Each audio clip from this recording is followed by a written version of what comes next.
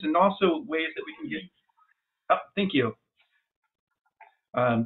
Also learn about different ways that we can take more actions, both within our community and at our congregation. So to get us started this evening, I just kind of want to run through a little bit about what's going on, as we're all probably experts these days on how to operate Zoom. Just would ask yourself to please keep yourself muted during the presentations this evening. We'll be watching a short film, and then we've got 3 speakers who will be sharing some information with us. If you need any assistance during the program, if you could just type in the chat, we'll be monitoring the chat and we can reach out and help you. Or if you have any questions or things like that, you can place those in the chat as well so we don't forget about them, and we'll be sure to go through the chat when we get to the Q&A and make sure we get to your question. Lastly, as you just heard, we're going to be recording this session so that we can make it available to folks who weren't either able to attend or want to watch it later. So if you don't want to be on the recording, feel free to turn your video off. You can ask your questions. If you have questions and you don't want to be in the recording, you can simply ask those in the chat, and we'll record and we'll get those questions to our speakers. Went backwards. So for tonight's program, I wanted to just do a little bit of an introduction to Interfaith Partners for the Chesapeake, which is the organization that I work for, as well as the One Water Partnership Program, which is the program that's hosting and sponsoring this.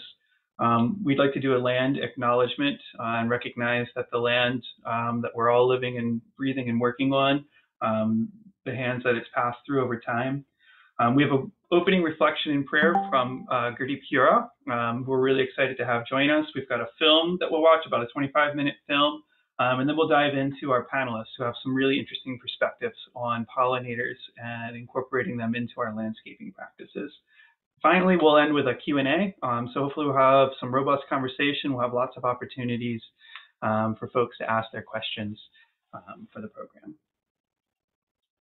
So we'll get started. So who is Interfaith Partners for the Chesapeake? I know there's a lot of familiar faces on here that are probably very familiar with us, but I think this quote from Wendell Berry does a really great job of sort of capturing what we're all about, and that's do unto those downstreams as you would have those upstream do unto you, right? And I think a lot of us can probably recognize that from our own religious backgrounds and our own religious teachings, is treat people how you want to be treated.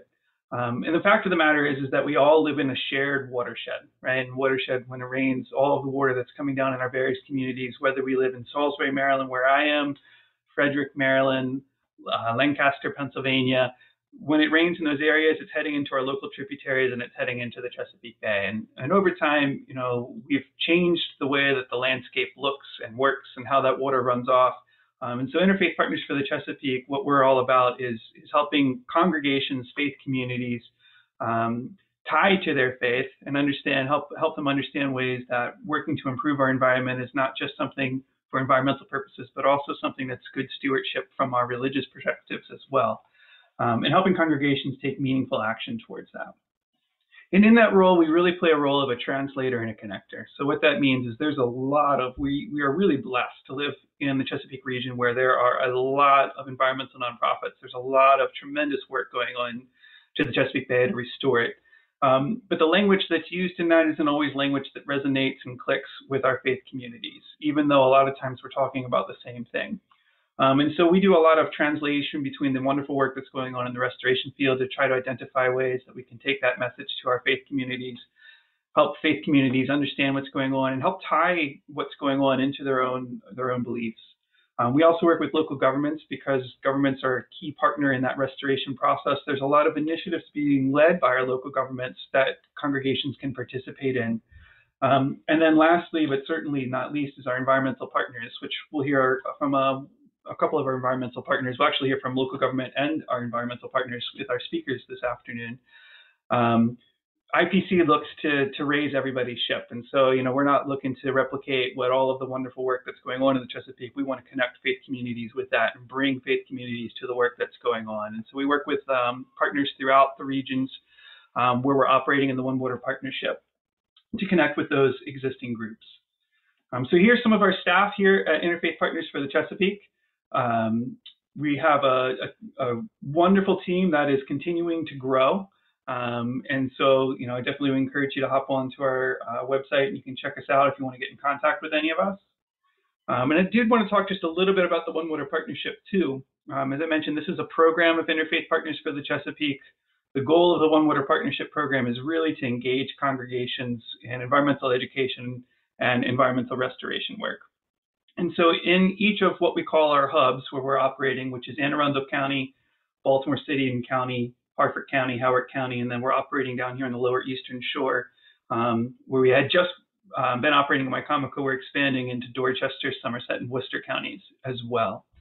So we're really excited to be bringing that. And then also up in Pennsylvania, we're working in Lancaster County. And so what the One Water Partnership does is it really formalizes that relationship between local governments, local nonprofit organizations and congregations in ways that we can manifest towards projects for congregations and educational opportunities, which we'll hear a little bit about tonight with some of the work that the Lower Shore Land Trust is doing.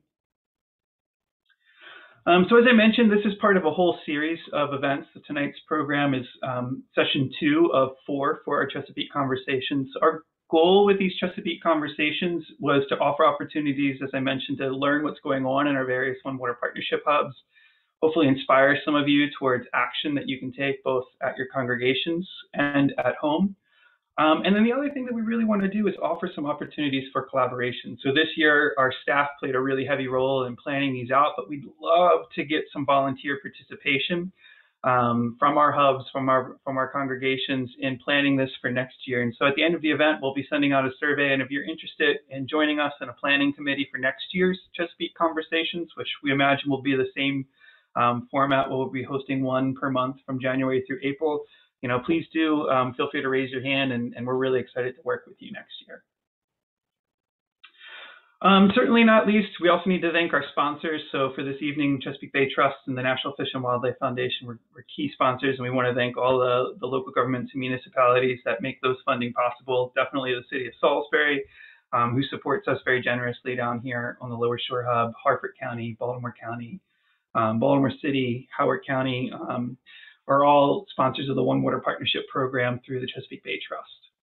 And then this program is also being sponsored by our Lower Shore One Water Partnership Hub, and so we definitely want to give a shout out to the Lower Shore Land Trust and Wycomico Environmental Trust, who are two very key partners in what we're doing down here on the Lower Shore. So with that, I'd like to just take a brief moment.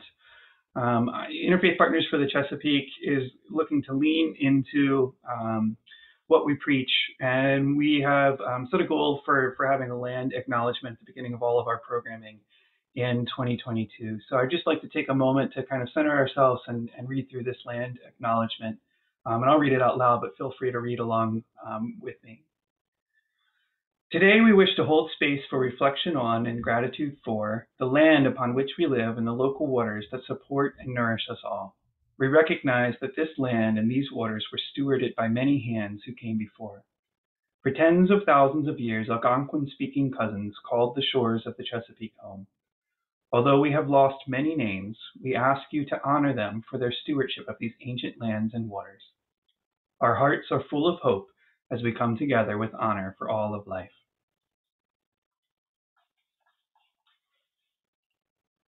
And with that, to get us started officially here, I'd like to turn over the mic to Gurdeep Hira, who will be sharing an opening reflection with us. So in 1 second, let me stop sharing my screen and I'll let Hira take the mic.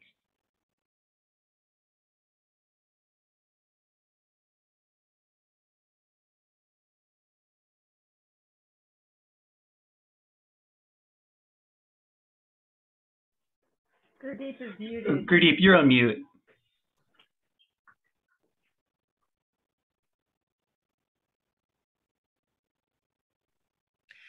Now you can hear me, right? Yes, we can hear you now. Thank you. Okay. Yeah. Thank you, Matt, for inviting me to share the views on nature, environment, and the universe from the Sikh religion point of view. And I understand that this webinar is focusing on landscaping with native plants. And certainly landscaping does require plants, and plants require land where you can grow, and you have to have an environment so that these plants can be grown. Guru Nanak is the founder of Sikh religion. 500 years ago, he founded this new religion. And this new religion, or new thought, is based on 3 pillars. One is the honest earning. Second is the meditation on his name, remembering him all the time. And third is the sharing. And we had the 10 prophets. They came as a human being into this world. But there is only one divine light which went from one body to 10th body. And all these prophets, they sang songs in praise of God. And all these songs are sung in a proper rhythm. So we have to make sure that we use the same rhythm to sing those songs in praise of God. The 10th prophet realized that after these 10 human being body leave this world, then we are not going to come back. And so he composed all these, he compiled all these songs in a Bible, or what we call as a holy book. And we call that as a holy book. And that holy book has got 1,430 pages. And all these songs are included in that holy book. And he also told us that after he leaves this world, that we should always consider that holy book as a living guru or living prophet. And that's why we respect that book, which has got all these songs sung by these 10 prophets during their lifetime. So all these compilation took place during the lifetime of the prophets. So obviously we cannot have two types of copies of the holy book anywhere. So there's one authentic copy which is in India, and we always make a copy from that authentic book which was compiled by the 10th prophet, and it was written by the 10th prophet, and we consider that as the living guru in today's context. So one of the song which was sung by the founder of the Sikh religion, Guru Nanak, according to him, air is our guru or a teacher, water is a father, and earth is a great mother, and then Almighty God, our universal God, has created day and light. So day and light, according to him, these are two nurses in whose lap all the world is always at play. Now, as a human being, we can do either good deeds or bad deeds. And all these deeds are recorded in the court of the law of the God. According to our action, based on whether it is a good deed or bad deed, we can either be drawn closer to the God, or we can be moving further away from the God. Those who meditate on him, those who remember on him and follow the instruction, and what instruction God has given to us, that you should have an honest earning, you should always remember him, and also you should be involved in the sharing. Now, these are the three pillars of the Sikh religion. And with the same token, I can say in all the religions, we do have these kind of concept that we have to have the honest earning, we have to have the sharing. At the same time, we also have to remember the God in one way or the other. Now, we are not talking about one particular God, but we are talking about a universal God. Now, all these prophets, whether they are from the Christian side, they are coming from the Muslim side, or the Sikh or Hindu, they're all messengers. They're all prophets. They're being sent by the universal God to spread the message of the universal God, who says that you should be doing the honest earning, and you should be remembering him all the time. And also you should be sharing or be involved in the community service. Those who meditate on his name or remember his name, they're not only going to get the respect in this world, but also they're going to get the respect when they depart, they leave this world and they go to the court of law of God, where they are going, the soul is going to be making a presentation to the God in terms of what are the good deeds and what are the bad deeds which was done when they were as a human being. So all these are defined in the Sikh religion. And we always consider that holy book, as I mentioned, as a living guru. So whenever we need to do anything, whether we are doing a special thing like wedding, birthday, or getting the name of the child, things like that, whatever new thing we are doing, we always go to the holy book, our living guru, take the permission.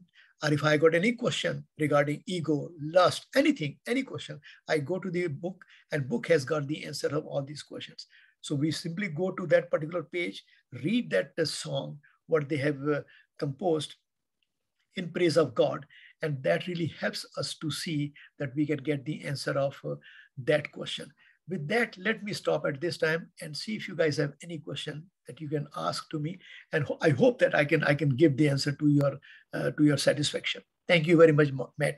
Yeah, thank you. And actually, Gurdeep, if you don't mind, we'll pause and put questions at the end. But if anybody has any questions for Gurdeep about the Sikh faith, hopefully Gurdeep will be able to stick around with us, and we can do that.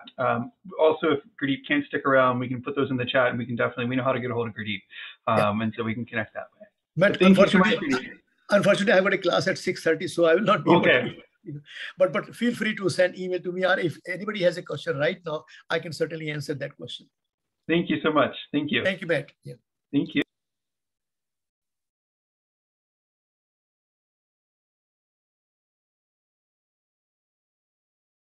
Oops. Thank you so much, Gurdeep, for that reflection. And so without further ado, I'd like to start our film. So bear with me 1 second, and I'll get that film going for us, and then we'll turn to our speaker. I'll be here for another 10 minutes, and then I will leave.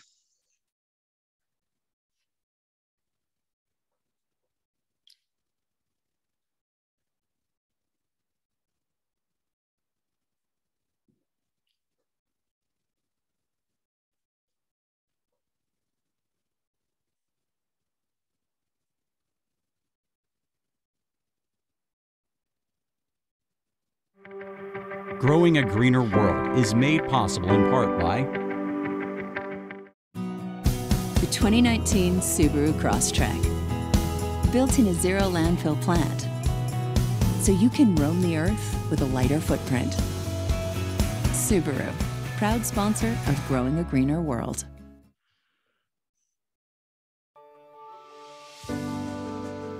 I'm Joe Lample. When I created Growing a Greener World, I had one goal: to tell stories of everyday people, innovators, entrepreneurs, forward-thinking leaders who are all, in ways both big and small, dedicated to organic gardening and farming, lightening our footprint, conserving vital resources, protecting natural habitats, making a tangible difference for us all. They're real, they're passionate, they're all around us. They're the game changers who are literally growing a greener world and inspiring the rest of us to do the same. Growing a Greener World, it's more than a movement, it's our mission.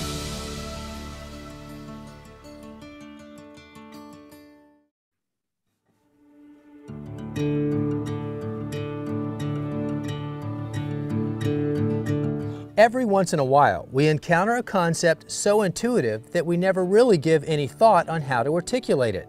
A good example is all the wild creatures we enjoy in and around our yards and gardens. They're just there, right? Naturally? But stop and think about what would happen if you took away their food sources and the places they live. Well, guess what? Those animals we take for granted as just being a part of our world suddenly won't be there tomorrow. And that's exactly what's happening all across America and beyond. Part of the problem is urban sprawl and habitat destruction. In too many areas of the country, there's no place left for wildlife, but in the landscapes and gardens we ourselves create.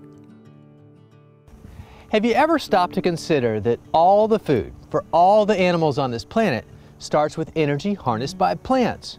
So choosing the right kinds of plants in our gardens is playing a bigger and more important role than ever and sustaining directly or indirectly all the animals with which we share our living spaces. But we add to the problem when we replace too many of our native plants, plants that have adapted to our surroundings over millions of years, with exotic specimens and new varieties, sometimes called alien plants, that are chosen more for aesthetics and maintenance reasons than for the role they play in the local landscape. Our love affair with non-native plants that have been purposely introduced into our surroundings threatens that delicate relationship. It's taking a significant toll on the animals, especially insects, that we depend on in our own ecosystems, and that has to change. When it comes to understanding the critical relationships between native plants and the creatures that depend on them, Doug Tallamy is right at the top. He's an award-winning author on the subject and professor at the University of Delaware, where he's also chair of the Department of Entomology and Wildlife Ecology. His passion? To better understand all the ways insects interact with plants and how those interactions determine the diversity of larger animal communities. So I went to graduate school in entomology, became an entomologist, fascinated with insects, and part of my graduate training was to learn about plant-insect interactions, how plants and insects interact. This is a huge field because there are a lot of plants and a lot of insects, and how they interact depends on what is happening in the rest of the food web. And the major theme from all of those years of study was that most insects are host plant specialists. They adapt to the chemical defenses of particular plants. But all of Doug's theoretical academic research was about to really come home, literally, in a very concrete way. But in 2000, my wife and I moved into this property here in Oxford, Pennsylvania. It was overrun with non-native plants. We decided we would restore it to its some former state of nativeness. And in the process of doing that, I noticed, well, our local insects are not eating Oriental bittersweet and autumn olive and Japanese honeysuckle and bush honeysuckle. And I said, well, no surprise there. They did not co-evolve together as we learned in graduate school.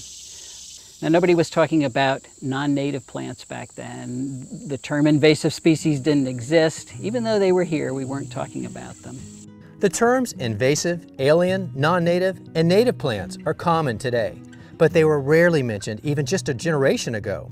So perhaps it's no surprise that there's still a bit of confusion and disagreement about what they actually mean. Some people think, well, if it's from North America, it is native, and they'll gather plants from all over North America and put them in their garden. But what they've really done is create a North American plant zoo. A native plant, by my definition, is one that has evolved within the context of the local food web. Now, food webs can be large, but for example, if we take blue spruce from the Rocky Mountains and plant it in Delaware, it is a long way from the ecosystem within which it evolved, and also the creatures that it evolved with. So organisms in Delaware have never seen a blue spruce before, and even though the plant is from North America, it is not from a Delawarean ecosystem. So I like to think of native plants as plants that are from within local food webs, that have an evolutionary history with the other plants and insects and organisms within that food web. Doug's not the only one working on the subject of bringing nature home. Thankfully, there are other key influencers scattered around the world helping to promote the message of creating healthy, living landscapes with a focus on indigenous plants. In fact, Rick Dark wrote the book on it, along with contributions from his friend and colleague, Doug Tallamy. While these two share a zeal for creating and protecting ecologically balanced landscapes, their approaches are quite different. Rick's rise to horticultural prominence started with a college botany course. His studies led to a 20-year career at Longwood Gardens, considered one of America's most important botanic gardens. When he left, he was curator of plants, with responsibility for over 11,000 plants in Longwood's collection. Today, Rick heads his Pennsylvania-based consulting firm focused on the design and management of living landscapes of diverse projects all around the world. But it's back home where Rick, along with his wife and co-horticulturalist Melinda Zor, get to enjoy their own living landscape that is as biologically balanced as it is beautiful. So often people say it's native if it was here before a certain time in a certain place or before certain other people arrived. So they're talking about a plant and a place and a time, but it doesn't really say anything about relationships. We know that what really matters is not just the plant being in a place for a time, but what essential relationships have evolved during its time there. So it's a plant, it's a place, it's a time, and it's long evolved essential relationships. In their own unique styles, both Rick and Doug's award-winning books take on the topics of what we can and should do to bring more life to our own home landscapes and why that's so important. Your book, Bringing Nature Home.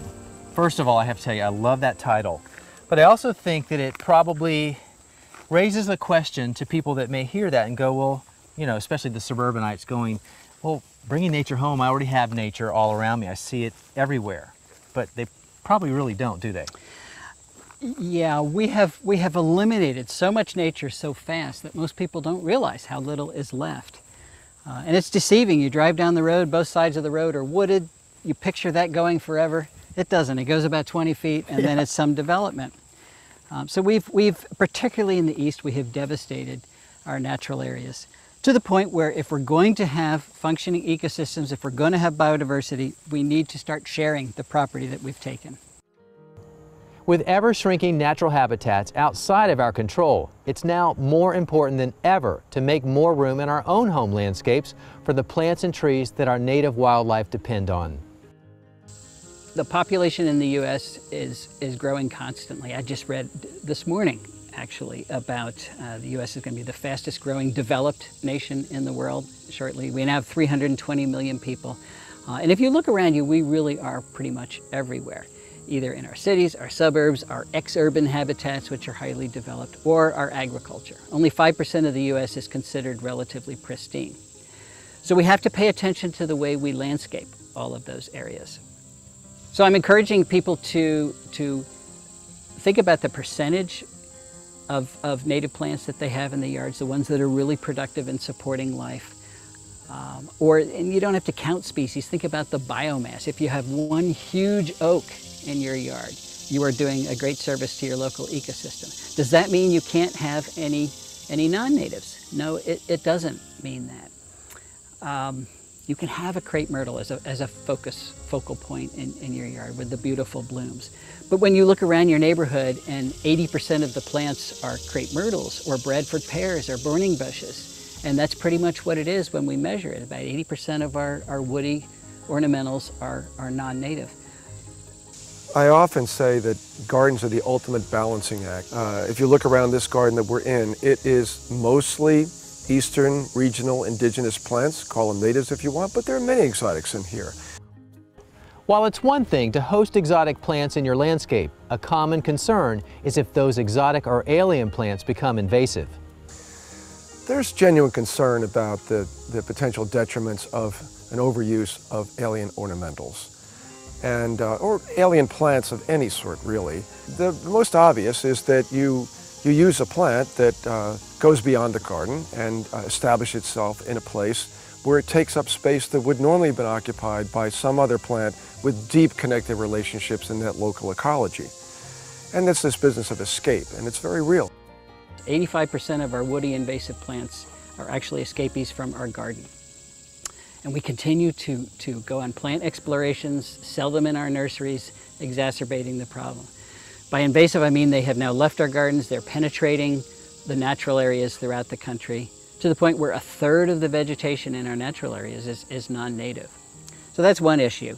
Another issue is that the plants we put in our local landscapes have become the first trophic level. Those are the plants that are driving food webs. And if those plants are from Asia and Asian plants are poor at driving food webs, what are the consequences to other things that need to live in our neighborhoods? Now in the past we've thought, you know, humans are here, nature's someplace else, and we can do what we want without any consequences. And in the past that largely worked because there weren't that many humans. Today though, we're pretty much everywhere. We're either agriculture or we're our shopping malls, our suburbs, our cities.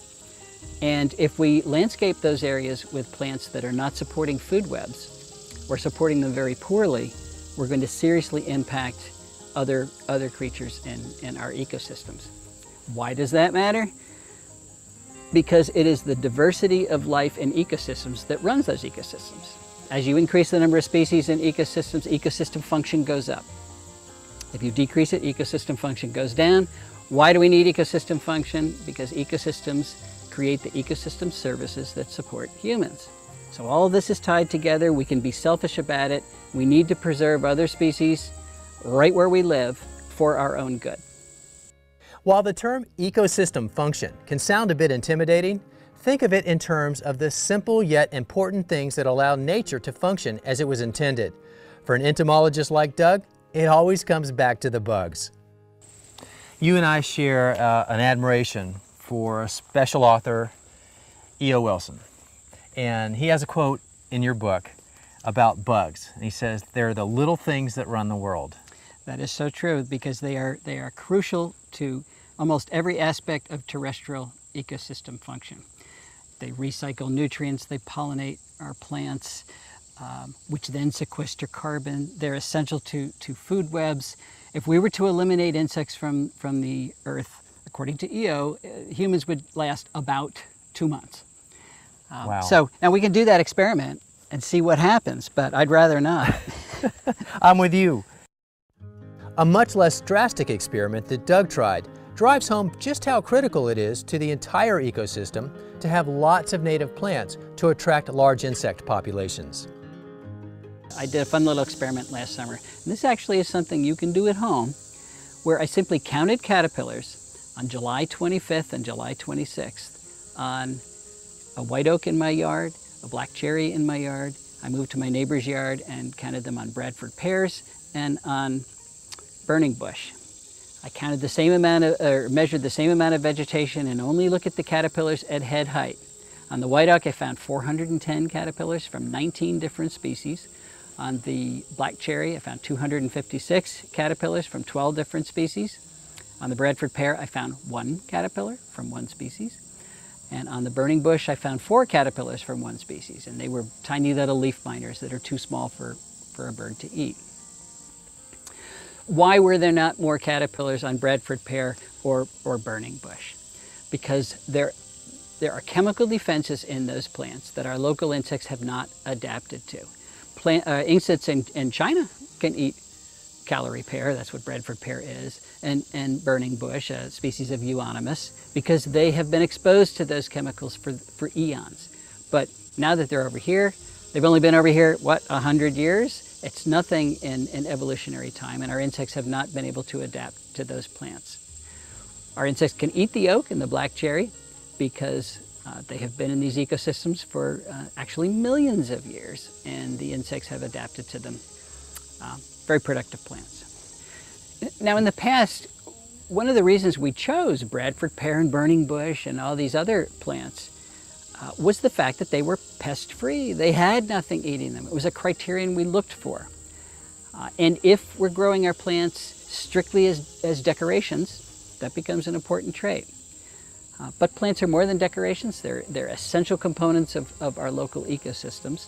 So we now have to think about how a plant looks, as well as we have to think about how it acts. What does it do? What does it function? As well as what does it look like?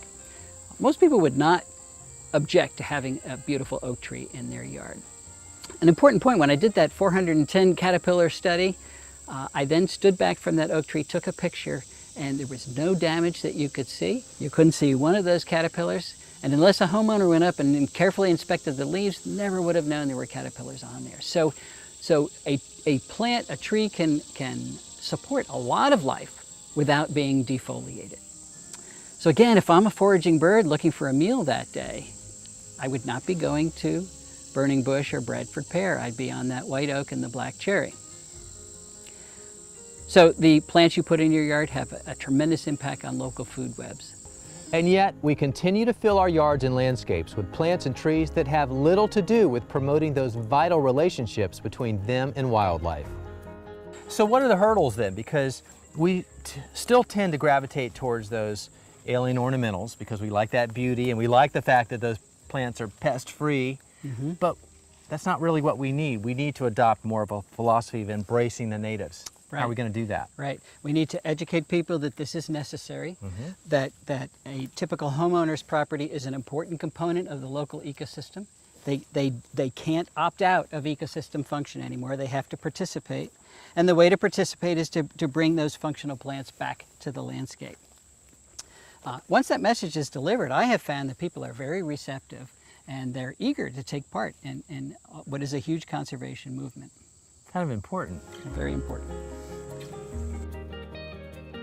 So what brings life to a landscape in a way that not only promotes more vibrant wildlife habitats, but also satisfies the desires of the people living there? While plants will always be at the heart of any garden or landscape, Rick spends a lot of time studying this very topic. He suggests that rather than beginning with a set of objects, we start with a set of goals to ensure the landscapes we live in are beautifully layered, biologically diverse, and broadly functional. And the key to that is a focus on building layers with a simple, logical process. It begins with simply looking around your landscape and taking inventory. Look at your landscape. Do you have a canopy? What does the ground layer look like? Is it mulch, or is it a richly organic accumulation in which all kinds of things live? Do you have an understory? Do you have a shrub layer? We are so often taught to approach gardens in terms of what plants you have, not what layers do you have, that we take an object-oriented approach to the landscape instead of a relationship-oriented approach. And getting back to layers means you will be thinking about relationships. It's important to bring layers back into the garden because there's so many things that depend upon the special nature of different layers. They are layer specialists. There are animals and plants that really only live in the ground layer. There are others that really live in the mid-story. There are others that are only canopy dwellers. If you don't have these different things, you just simply cut out the opportunity for a lot of these things to live. Leave it to Rick's colleague Doug and his insatiable quest for understanding ecosystem function to identify a key missing link in the modern landscape. When Doug was starting to look at relationships and where they exist, and he was looking at how many relationships were disappearing from a lot of our common ground. You go out and what you thought was the wild or nature, and in fact the layers were gone and there was not that much living there. And so he's thinking, where can we find a new place for that to happen? And if you look at the extent of the suburbs, and you said, okay, if each person who has their suburban plot, if they think of themselves as living in a little bit of this new nature, they can reprise the layers, they can bring that richness back, and it really can be a new definition of nature. So really the suburbs and our collective gardens become the new nature. So as you design or modify your landscape to be a part of the new nature, think in terms of how you're building it in layers. Working from the top down, the tallest layer is always the canopy. While you don't often notice them from their showiness and flower, the autumn color of deciduous canopy trees is unsurpassed. Moreover, it's their sheer mass of wood and volume that provides sustenance, hunting and resting perches, and nesting cavities for an abundance of birds, mammals, insects, and other invertebrates. Beneath the canopy resides a multitude of smaller trees referred to as the understory tree layer. While this layer offers so many choices in size, shape, color, flower, and form, the aesthetic value to us is vast, as are the benefits to a lot of wildlife. Understory trees offer ideal density, height, food sources through flower, fruit, and seeds, and branching structure for shelter and nesting. These features and more make understory trees the only good option for many species where canopy trees are too high. Heading back down closer to earth, the shrub layer occupies space beneath the understory trees. While offering many of the same benefits, height, density, and food sources make these critical plants for attracting a diverse range of insects and other wildlife. In addition, it's perhaps the most versatile layer for design functionality in the landscape. The herbaceous layer is the lowest of the above-ground layers. It also has the greatest botanical diversity of all above-ground layers, simply because there are more species of these than of all woody plants. And a more diverse layer offers more shelter and cover for wildlife. An important added benefit is an overlapping sequence of blooms through the seasons, leading to a succession of ripening fruits and seeds, a staple food source for countless creatures. Finally, we have the ground layer. For most residential landscapes, the ground layer of choice is mowed turf. While it serves a purpose in the landscape, its function in ecological biodiversity is slim. In fact, mowed turf offers little to the cover, shelter, and sustenance necessary to sustain wildlife. And lastly, no yard or garden is too small to play a role in the bigger picture. Many people are concerned that the piece of property they own is actually too small to make a difference. Say, I only own 1/3 of an acre and I can do whatever I do and it's not going to help biodiversity. You know, it's true. The bigger the property, the more effective it will be. But your 1/3 of an acre is connected to your neighbors, and that's all of a sudden 2/3 of an acre, which is connected to another neighbor. And even if you are a little island, you're important in a number of respects. Many of these organisms move around a lot. Butterflies, for example. Our friend the monarch is migrating all the way to Mexico, needs stopover points on the way. And birds migrate. Many of our breeding birds breed in Canada, and they've got to move through our suburban and city neighborhoods to get to those spots, and they have to stop along the way and eat. So if you have a choice between an oak tree or a ginkgo, as the single tree that can fit in your yard, the oak will support migrating birds during stopover, the ginkgo will not. So your little piece of the world actually can make a big difference, even if your neighbors don't participate. But talk to them so that they will. While it might seem a bit scary to think that a lot of the habitat that our native wildlife depends on for survival is rapidly going away, we can take an active role in taking some of that back, starting right in our own yards and balconies. Bringing nature home really does define our gardens as the new nature. And if you'd like more information, we have helpful links on what you can do on our website. Under the show notes for this episode, the website address, it's the same as our show name. It's growingagreenerworld.com. Thanks for joining us, everybody. I'm Joe Lample, and we'll see you back here next time for more Growing a Greener World.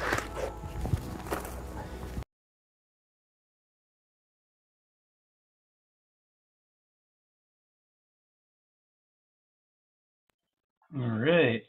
So with that, I'd like to pivot to our panel discussion. Hopefully you all found that as interesting as we did. So 1 second, let me get our slides back up here.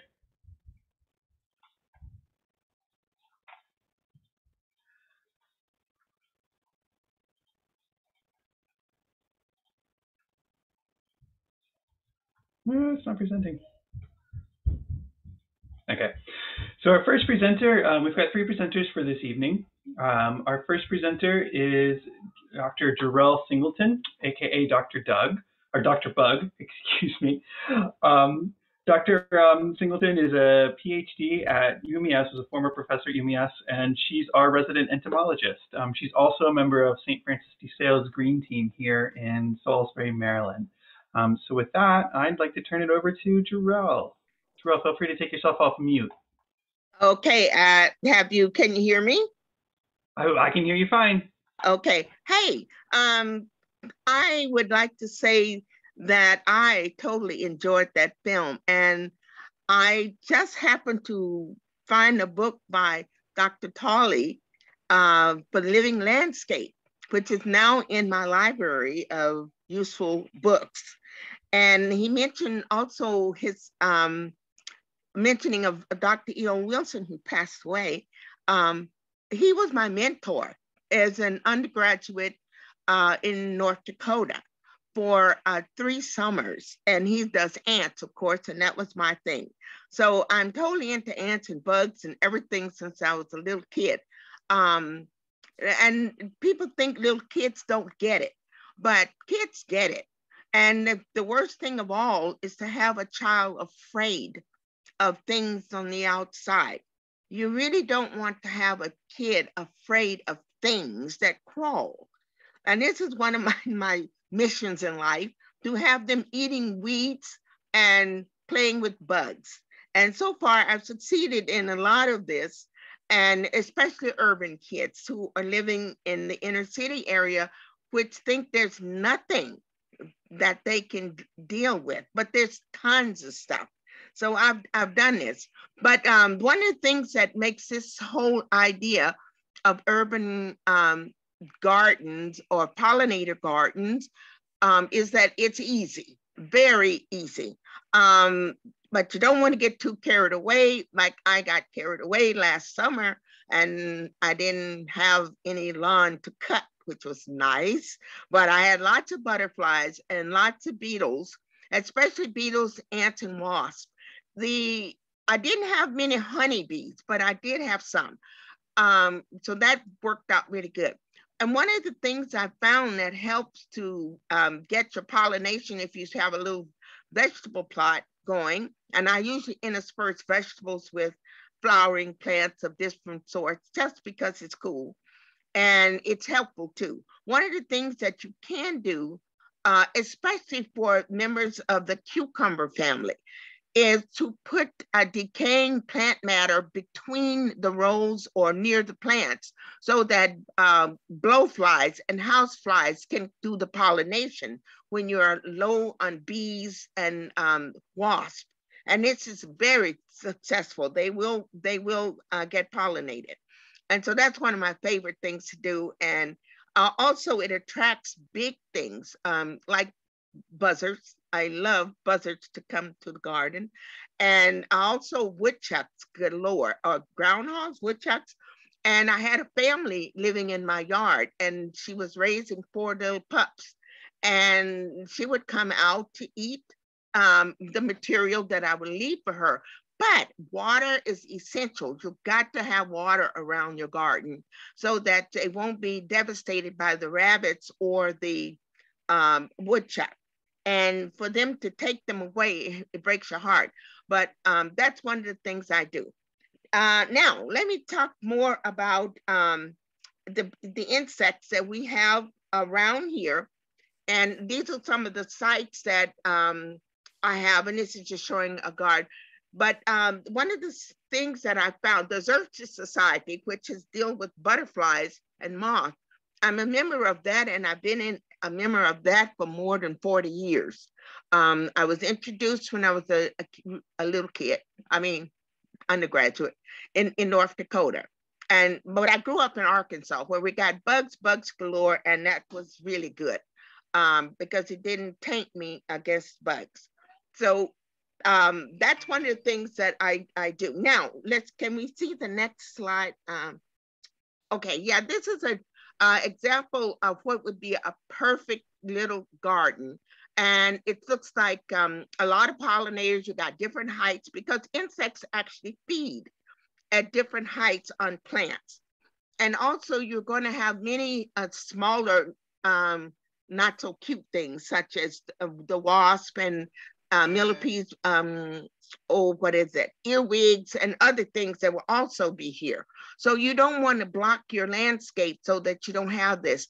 And if you have neighbors that are real Roundup happy, you got to talk to them, because my neighbor on one side was Roundup happy, and he ended up killing all of my newly planted bulbs.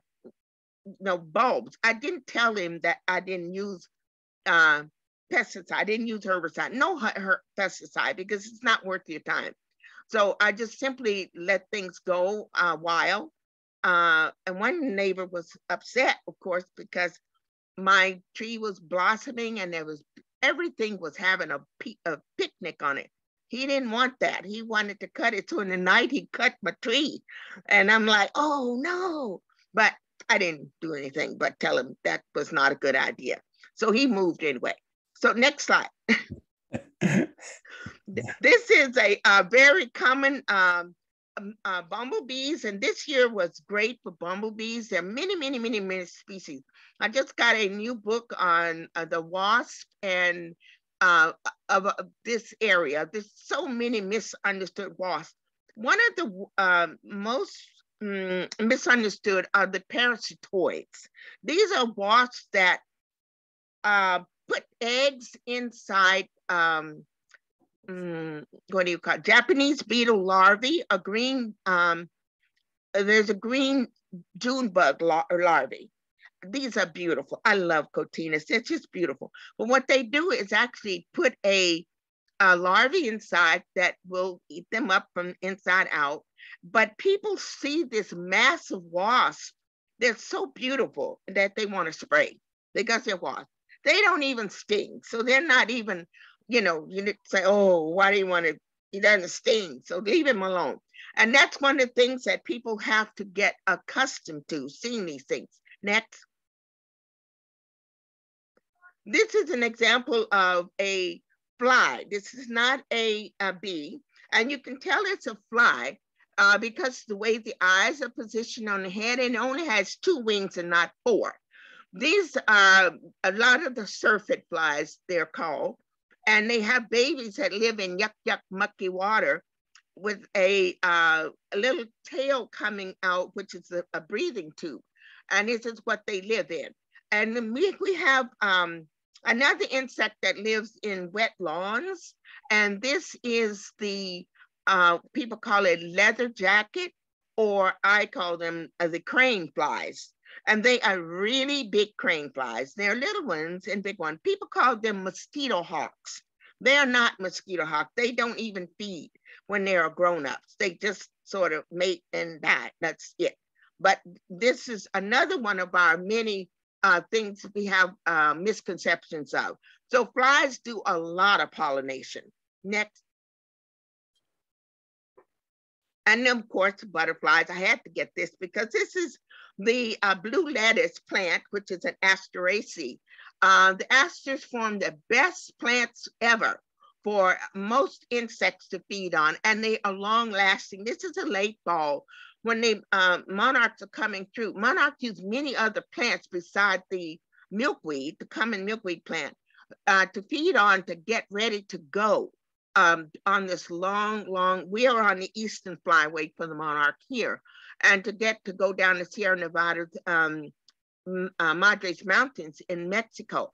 Now, another thing on the eastern shore, in the fall of in mid-November, towards mid-November, if you go to, there's a point going across Chesapeake Bay. I think it's Elliott Island. I'm not really sure, but it's a place where it's lots of these plants and lots of Aspergillosa. You can find tons of monarchs there. And what they do is feed so they can cross that bay and keep going. So it's awesome. It's a very beautiful sight to see. Next. And the hummingbird, and many species of hummingbird. The green-throated is probably my favorite because they just are so ravenously hungry. And if you put artificial feeders out, it's okay because that way they will know and learn your area and come back every year. And they're very territorial. Next. And this is another bumblebee. They are on a milkweed. Now we have on the milkweed flower, the milkweed plant has two other very notable insects that depend upon them. One is there's a beetle that is orange and black and beautiful. And then there is a true bug, and that one is same color as a monarch. Now, there is some convergent evolution going on here in a way because these both are nasty tasting critters, just like the monarch. But it's amazing that they all use the same plant, okay? So that is just incredibly interesting about nature. Next. And this is a honeybee that has her little baskets all full of pollen, and she's going away. I really get annoyed when people do commercials like the bee that does with that honey Cheerio thing. They showed a little male bee. This is not real. And I don't like it when they do this to animals when it's not really true, because it's the females in all of these cases that are the workers, and these are the ones that do all the things. They do everything except, with the making babies for the next generation. But even in the situation with ants, especially, once they have mated, they usually don't mate again until the new group comes up. But they're not like bees, which can have a male in the nest with them. But they are such incredible insects. It's amazing. The bad thing about honeybees is that if they get disturbed and they sting you or sting something once, that's the end of their life. They pull everything out with the stinger. So that's the end of that. And now we are having an issue in some places with bees where the Africanized honeybee has inbred, and they have been as far up as Kansas, the last I heard. I have a friend who's working on these out in Nevada, and he said, yeah, they moved up that far. But the problem with these, when they inbreed with the European bee, what happens is they become more docile, and they make a lot of honey, but it's thin. And so it's not such a good marriage, but it'll work and keep them, keep the species going, but the devastation of the honeybee is worldwide. Next. And here's another yellow bumblebee, and these are really fun. They quite often will make a little solitary nest, but they can be social as well, but not many, not like honeybees or termites or ants, but they usually have very small colonies, but they do have colonies and they're busy. And one of the earliest insects that come out with pollination. Next. And this is the free butterfly. I like these because I was surprised to find so many out here. And there was a big field out near where I live. And all of the edges of the field was left fallow. And it had nice patches of really beautiful plants in it. And these guys were working it good. So that was a very happy time. It's one of the ones you usually count in some, are mice, house mice, deer mice, all sorts of mice. They really do a lot of pollination. And when the plants are low, like they said in the film, you have that low story. That's where they can do their maximum amount of pollination. And they even climb trees to get the food. So it's just nature's way. Next. My favorite of all of the pollinators are the wasp. And this wasp that's on this, what is this? The yellow plant here, Solidago, that is the plant. Yes, that is the plant, the wasp that people mistakenly spray for because they think it's a bad thing. It's not, it's a parasitoid. So it's the one that gets the Japanese beetle and the cotinus baby when they're little babies in the lawn. You'll see them flying over the lawn. The brown wasps and all the rest, every wasp that I know will go for pollination, especially during the fall when plants are getting all decomposing. Then you will see lots more insects that depend upon the smell of the alcohol, but they'll be around the whole year. Next. The bats. We have bats here. This is one taken from the desert region, but we are normal bats. We have the least pipistrelle here and the brown bat, and they can do a good number on pollination, and especially when they're out trying to feed in the evening. And some plants open in the evening, and so therefore they will get a chance to get in on the action. But they're real cool, and we got lots of bats here. And a lot of people get all weirded out by bats and thinking of them sucking your blood or something weird like what is they going to give you rabies and all? Yes, they have rabies, but it's not something that they're going to say, oh, I'm going to give you some rabies. No, it's not going to be like that at all. It's just would be, if you trap an animal, my whole thing is don't molest anything. Don't pick up anything with your hands. No bugs by any means possible. Do not pick them up with your hands. And I've been doing this since I was a kid, and I learned very early, no, that's not something you do. And of course, we have the lizards. This is a tropical one, but we do have some skinks here. And we have, they do feed on things, but not in a big way.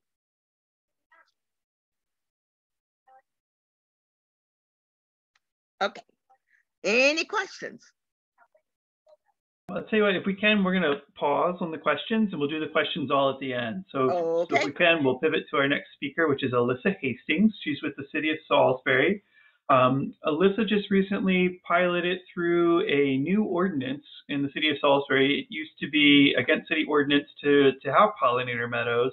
Alyssa worked with the City of Salisbury and helped steer through some legislation that now lets pocket meadows is something that's acceptable under city law and ordinances. So Alyssa, I'll turn it over to you.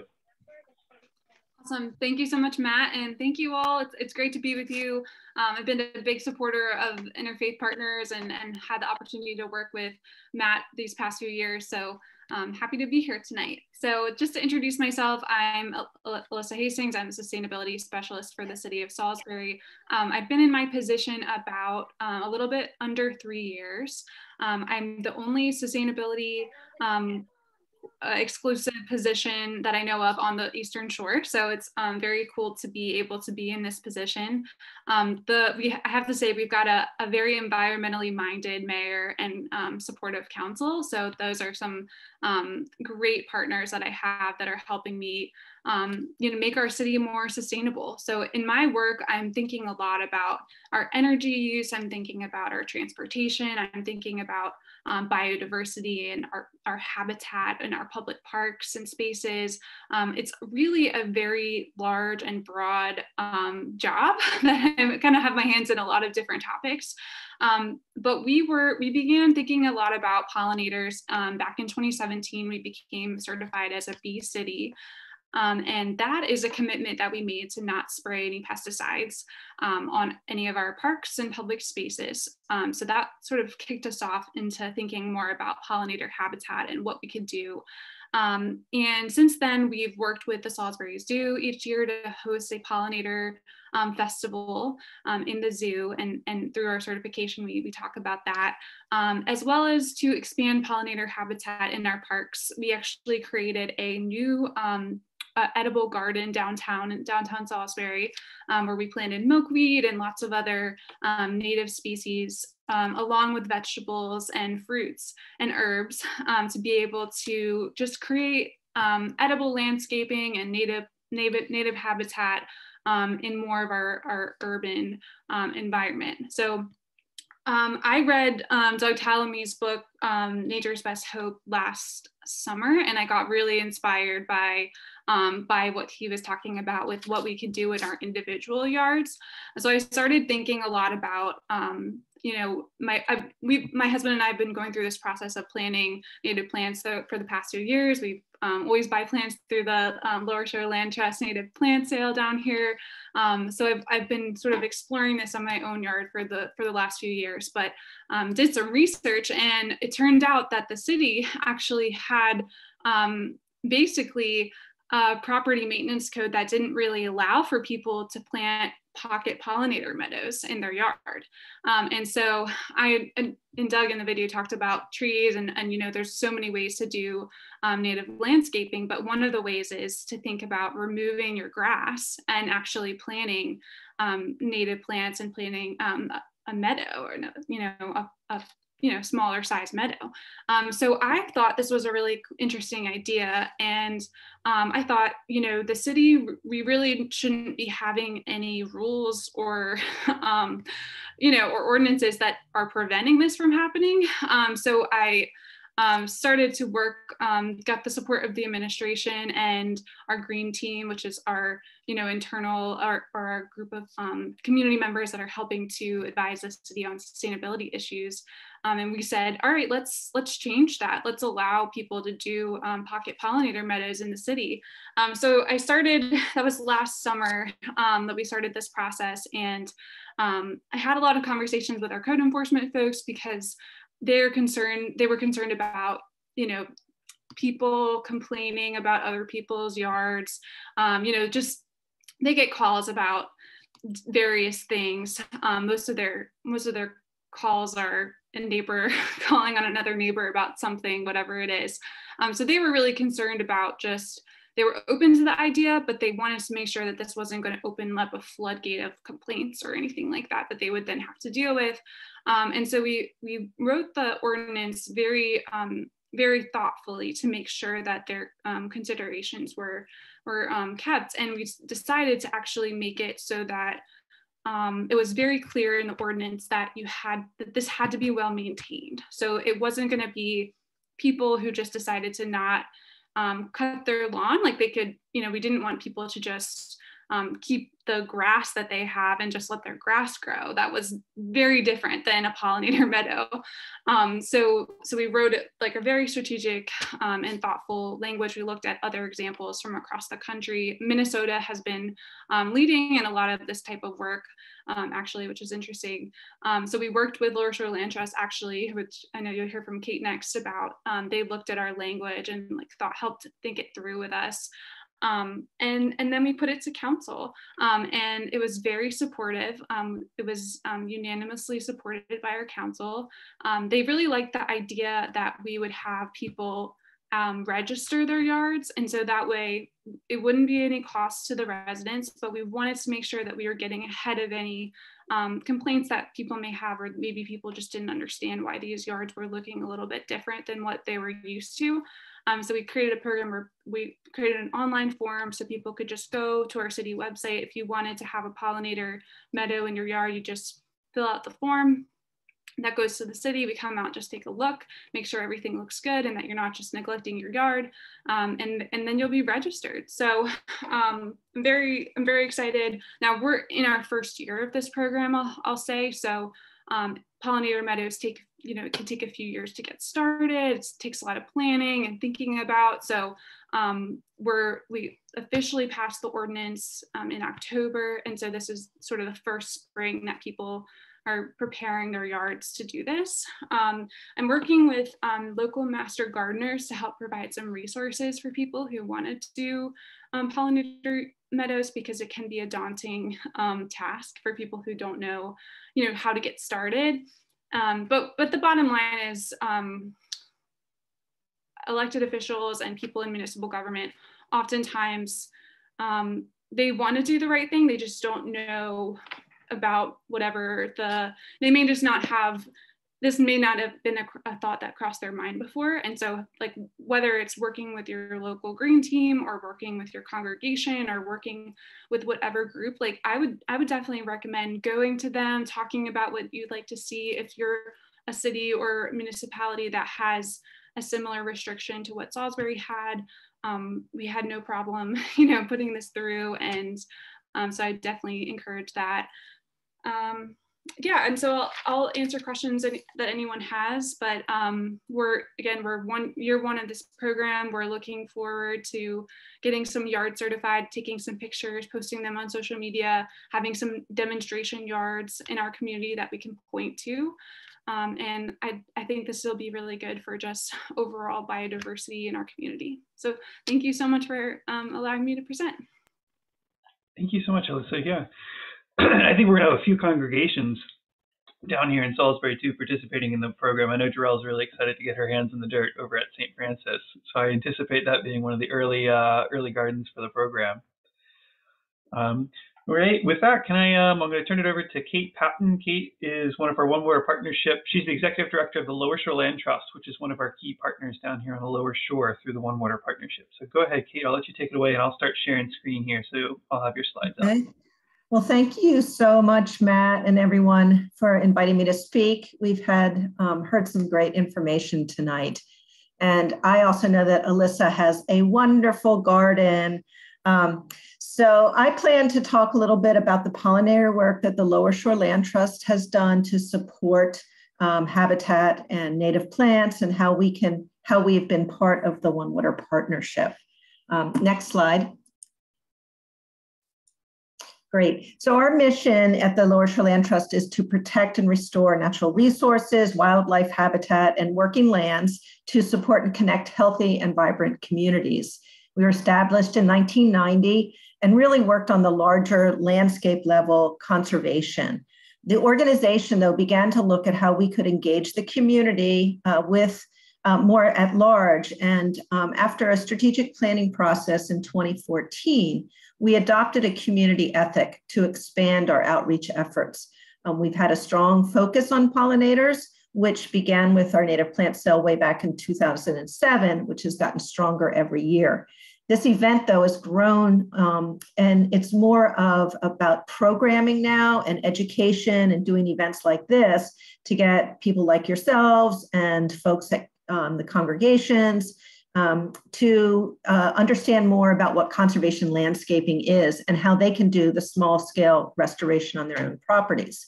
So in 2019, we joined the One Water Partnership and launched this Wicomico Hub, which has been a really exciting project. Our pollinator program, though, thanks, Matt, apart from the One Water Partnership, was established prior to our involvement in that. And as you can see, we really wanted to promote this healthy habitat for the suburban area. So like many of you, I'm sure, I've been so inspired by Doug Tallamy. I mean, he's kind of the guru that many of us have said, wow.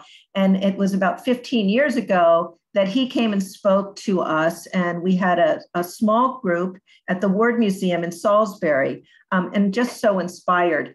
We were ultimately able at the Lower Shore Land Trust to get this certification program together. And we really got that, 2019 got that, 2017 got that going. And then in 2020, we established an agricultural certification program.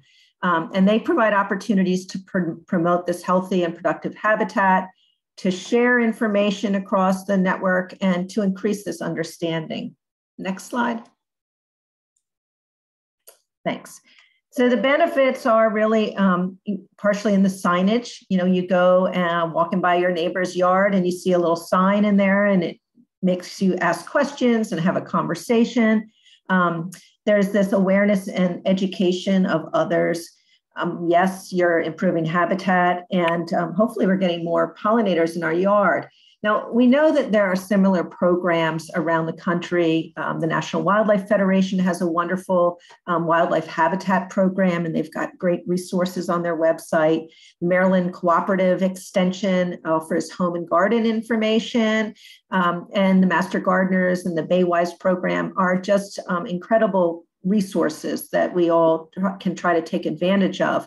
But for the Lower Shore Land Trust, you know, we saw an opportunity here to do a certified program that we could work on a local level and get people involved locally and sharing information. So we're, just to kind of add on to what Alyssa was saying, we're also seeing that a number of our towns and cities are becoming certified as bee friendly.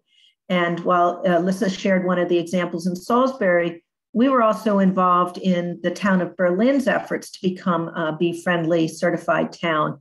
And it's interesting because each town develops their own process and certification and guidelines. So it really does reflect what the community values are.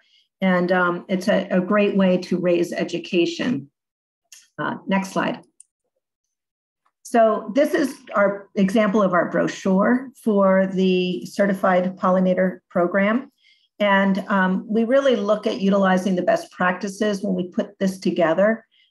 Food sources, water source, the cover source, you know, this is going around talking about the layers that Doug Tallamy talked about earlier, and that Jarrell showed us, you know, when you have those great landscapes that have lots of height in them, that's really good for your pollinators and other insects. So and then conservation practices that you can include on your property.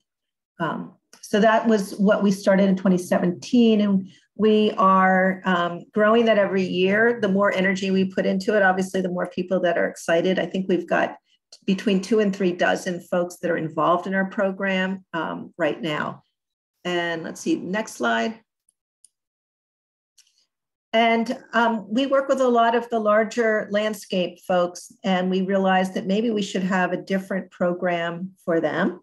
So the agricultural pollinator certification program, we know there's different tools for landowners and farmers, including the USDA cost share programs, wildlife incentive programs, and even some grant programs that support efforts to implement projects. So I would be remiss if I didn't mention the Suzanne Ketchum. She's on the call here. She is our stewardship manager and the technical support for the Wicomico Hub. She's really put together some great resources for the congregational properties. and others, so about installing meadows or strips on their properties. And I also have her here because if anyone has questions that could stump me, I might ask her. Next slide.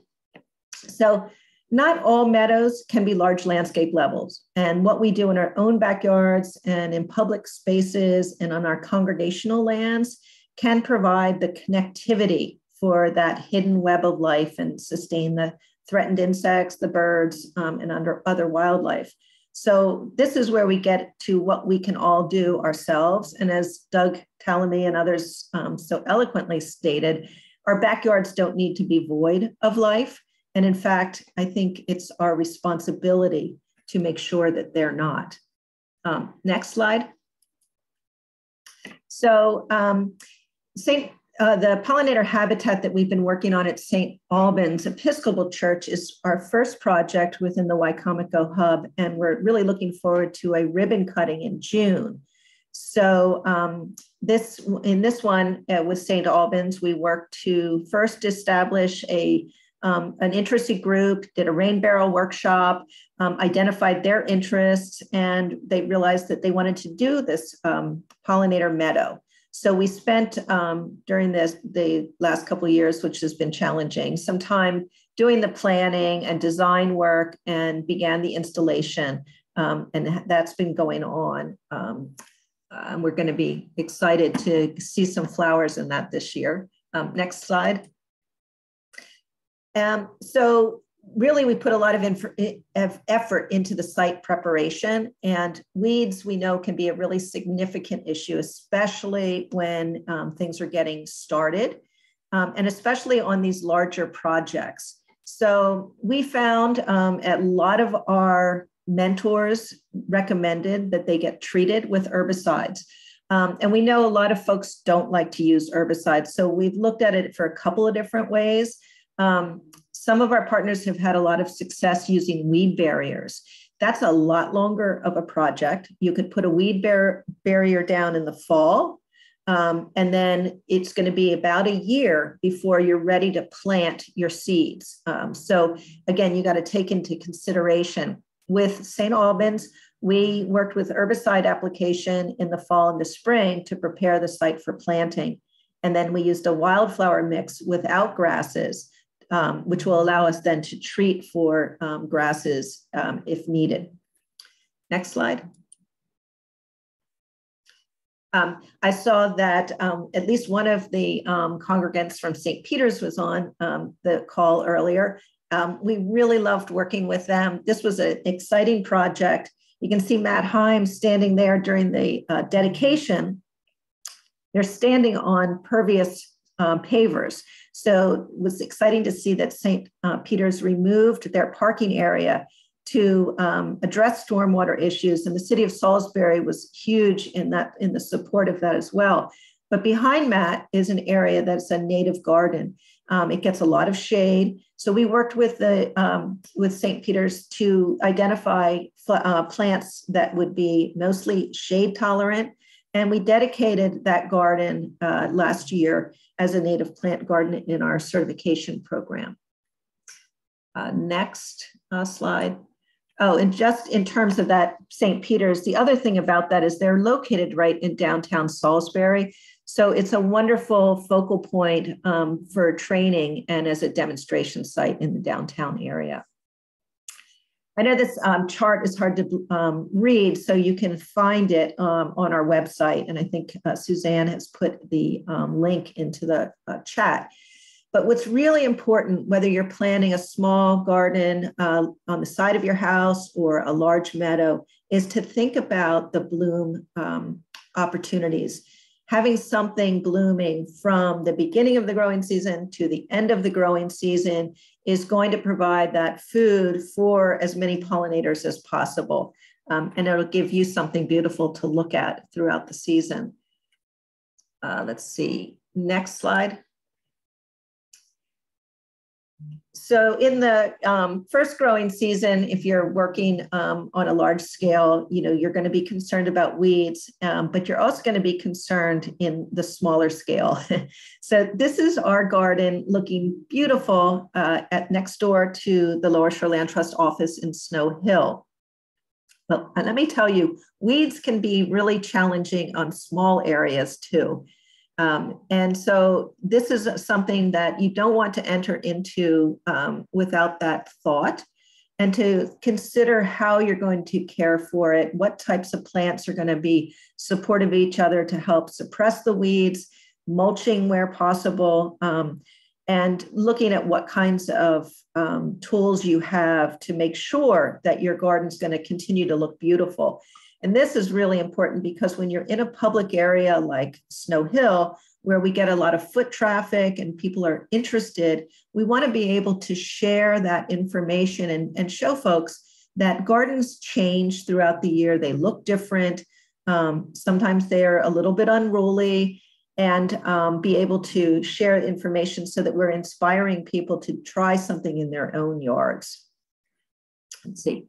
We're almost done here. Next slide is, again, each site is unique to take into consideration what you want to achieve on your site, knowing that these projects could take quite a bit of time. I think we've heard some folks reference it could take 2 or 3 years to get established. It's an experience, a constant learning process, especially when installing, as I said, a garden in a town or a public space where you're going to want to have ongoing education. We have an interpretive sign there. And when it takes 2 or 3 years to look like a meadow, it's important to remember that the site is still providing benefits to pollinators and water quality. So whether you're working on a project with your congregation, a neighborhood park, or your own backyard, the work that our gardens gives us is always an opportunity to provide some good stewardship to the natural resources around us. And final slide is some resources that I found. I'm new to podcasting, and the Joe Gardner that introduced Doug Tallamy has a series of amazing podcasts. He's got a great one on starting a meadow, if you're interested in that. We have also read a book by Kim Eierman, The Pollinator Victory Garden. I think she carries the torch that Doug Tallamy talks about, which, it's really up to all of us. If that pollinator victory garden, if we're going to keep that food web alive, we want to all do our part. And we're also members of the Maryland Native Plant Society, so you can get some great resources there. So thank you very much, and happy to answer any questions. Thank you so much, Kate, and thank you to all of our speakers for joining us. So we have reached the question and answer period. So feel free, if anybody has any questions that they would like to ask. We've got about 57 people on the call, so it might be good if you use the raise the hand function, but it's also okay if you want to just take yourself on mute. Let's just try to be respectful of everyone else. And I'll be monitoring the chat too, so we'll open it up to questions.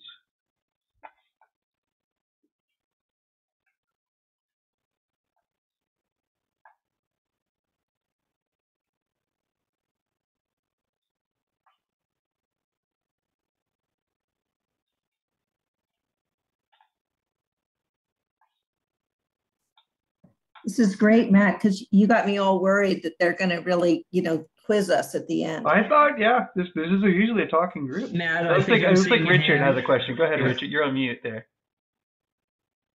Richard, you're on mute. We can't hear you. That should be it. There you go. Go ahead. Okay, good. I am brand new. This is my first time Zooming and first time sitting in on this particular meeting. My name is Richard, and I live in Jarrettsville, Maryland. And I have a couple of questions. One is, there was no mention on mason bees at all. Is there a reason why that is not to be considered for pollinators? So that sounds like a Jarrell question. We'll let Dr. Bug take that one. One of the things why I didn't, I wasn't going for specific groups, but there are so many different insects that do this that it's almost impossible just to lingle them out one by one. But they are very important as pollinators, especially when you, well, and one way to deal with rotting vegetation and fungi. And we all know that the fungus rule the world. And it doesn't matter how many other organisms we have, it all boils down to fungus. And I love my fungus, but it's still, that's one of the things too, they may end up eating fungus as well, these particular bees. So therefore, because there are ants that grow fungus just for eating. So that's one of the reasons I didn't single them. Oh, okay, I tried to follow all of the directions online, trying to set them out and getting the tubes out right and making sure they had access to a big fat dish of mud for them. And they seem to come out before the flowers were blooming. And I'm trying to figure, where are they not getting, or where are they getting the pollen if there's no flowers in that general area? So I don't know whether I have typical flowers that most people have regarding trying to draw hummingbirds and butterflies and other insects, but they didn't seem to, to respond to that. And I didn't want to give up on that. So I don't know whether I should try again and perhaps try different varieties of flowers that might bloom earlier or produce, pollen for them. Yes, I would suggest that, but they may not be subsiding straight on the fungus, on flowers. Like I said, many bees and wasps in that whole Hymenopteran group will use fungus. Okay, well, that's something I didn't realize, and I thought that was a good idea with the cucumbers and putting out rotted right fruit and vegetables, because there's always insects coming to it. If they get to your garbage pail, I'm sure they'll find something in the garden too to right, absolutely.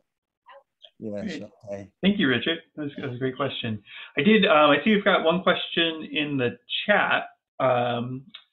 Wondering if anyone has some experience blending pollinator outreach with food in backyards. I know, Jarrell, you mentioned mixing your vegetable garden with pollinators.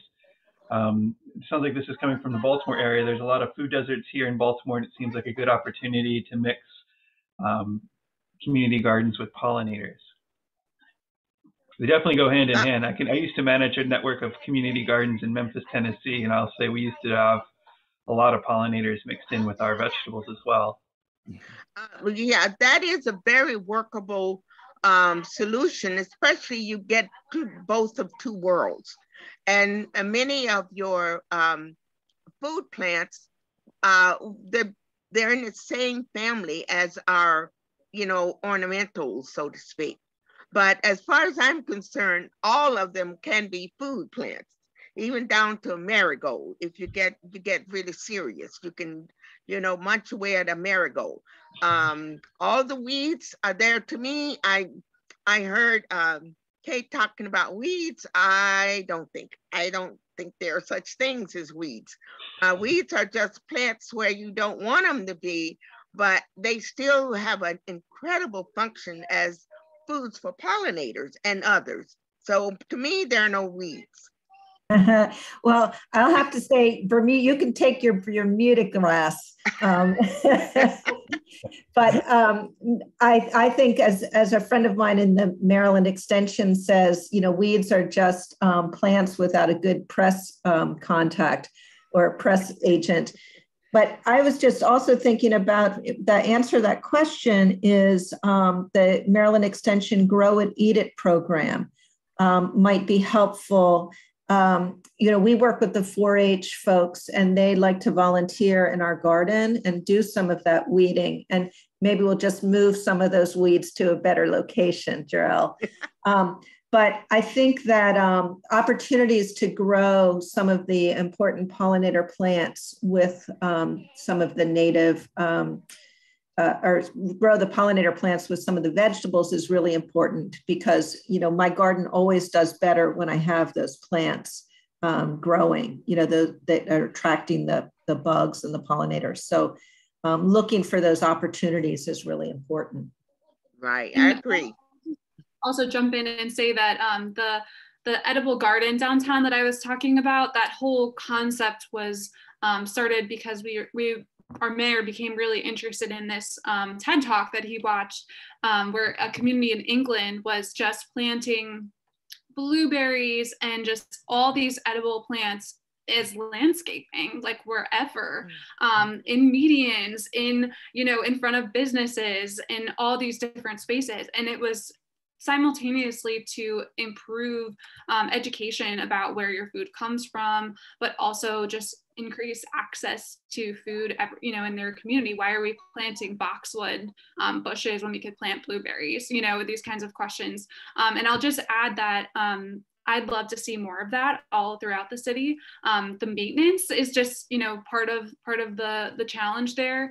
But even in the edible garden, which is only 3 raised beds, it's not a very, very large garden. That middle bed we planted herbs and pollinator plants like milkweed and others. And I last summer saw monarch butterflies visiting that garden, which is really cool. It kind of just goes to show what Doug was saying about even very small spaces can be great habitat.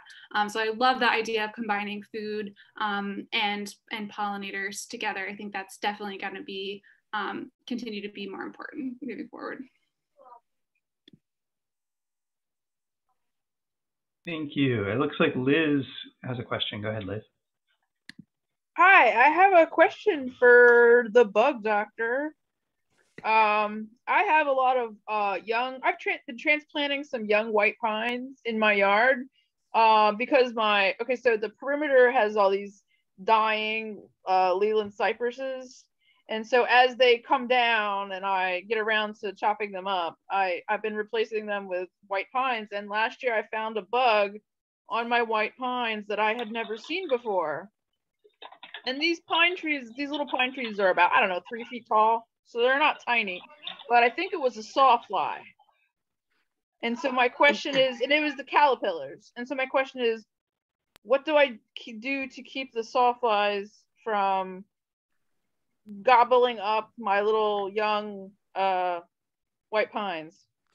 One of the things that sawfly larvae look very different from a caterpillar.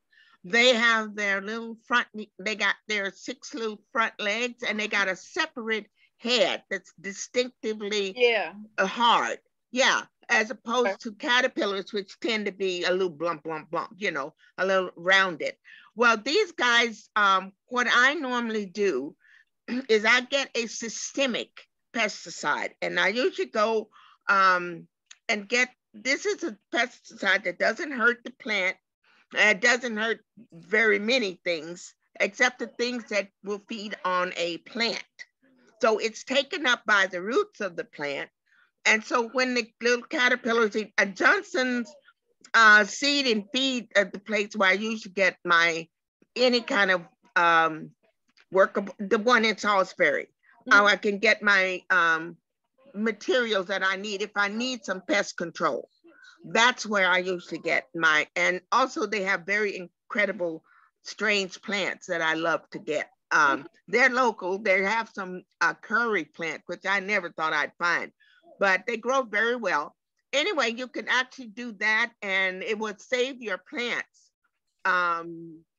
from, being destroyed, because they will tear those shoots up. Yeah, I got one small white pine tree that I think it may, well, I don't know if it'll survive the winter. I guess we'll find out in a couple months. But by the time I got out there, it was chewing on the next one. And I was told in a group to just shake them off the tree. No, they'll go back up. Yeah. They will just crawl back up. So therefore, the whole point is you need to stop them where they go. And to me, systemics work best. Systemics, okay. Systemic, anything that they can feed on the plant, and then in turn, they will get the toxin. Okay, got it. Thank you. Safe, very safe. Thank you. All right, well, we're about 10 minutes over, so I'm going to go ahead and hit stop on the recording here. I want to thank everybody for joining us tonight. I think we've had a really great evening with the presenters and everybody. Special shout out to Kate and Dr. Bug, Jarrell, Singleton, and Alyssa for joining us. Thank you so much for all the time you put into preparing your presentations and joining us tonight. As I mentioned, this is part of a series, so we will have another Chesapeake Conversations coming up in March. This will be led by our Lancaster hub up in Pennsylvania. It'll be focused on climate change and avenues for faith congregations to get involved in work on climate change. So really excited for, it's our newest hub, and really excited for them to be working together on that. So hopefully you'll come out and join us. But with that, I'm going to hit pause on that, and thank you all so much for coming out tonight. Good night.